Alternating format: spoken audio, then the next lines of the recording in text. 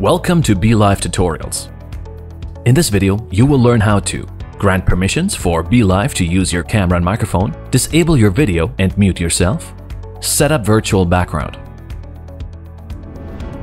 To begin, make sure you're using the latest version of Google Chrome or Safari browser and close other software that might be using your camera or microphone. When you connect your camera in the studio for the first time, you will be asked to grant permissions to both your camera, mic, and speakers. Make sure to allow the permissions. If you missed this step previously, don't worry. Simply click the lock icon in your browser's address bar, switch on camera and microphone permissions, and refresh the page. Let's check out the camera and mic settings by clicking the gear icon above the camera preview.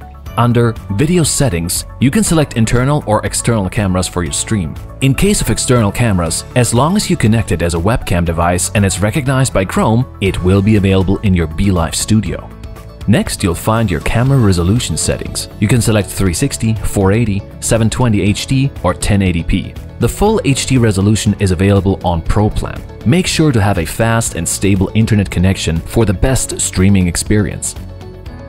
If you want to connect additional cameras for multiple angles on Pro plan, just click Camera from the toolbar once again and select a different camera from the settings. We recommend muting all camera sources except for one to avoid echo. You can also mirror your camera for a more natural image. Simply tick the box under the camera resolution.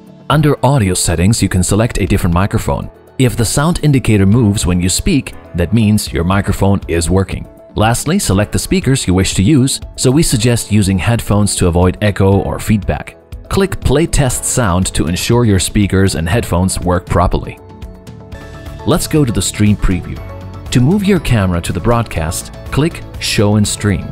If you have multiple cameras added and you want to replace one with another, you can drag and drop them for a smoother transition and easy navigation. You can also drag and drop any other sources in your studio.